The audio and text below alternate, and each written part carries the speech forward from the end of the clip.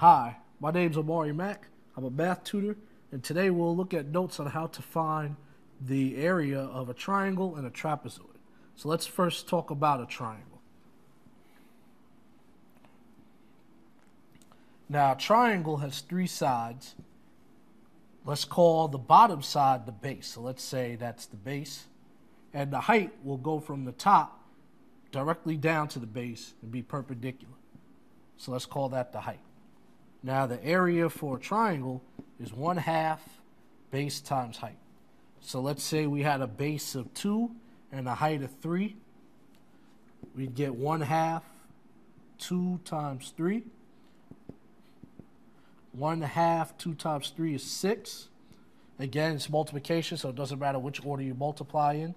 And 1/2 of 6 multiplied by 1/2 is the same thing as divided by 2, so we'll get 3 square units.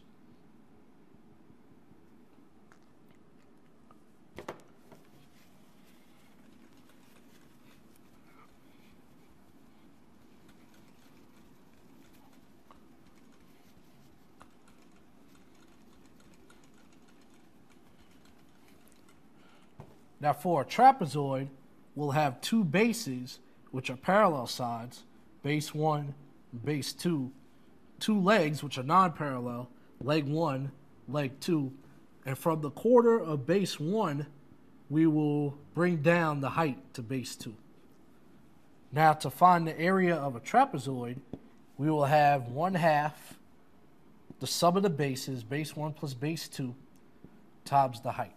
So let's say we had a height of 2, base 1 is 4, and base 2 is 6. We would get 1/2, 4 plus 6 times 2. Order of operations, let's do parentheses first. 1/2 of 10 times 2. I'll continue over here.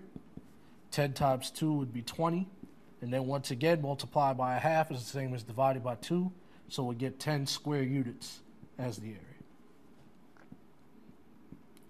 So that's how you find the area of a trapezoid and a triangle.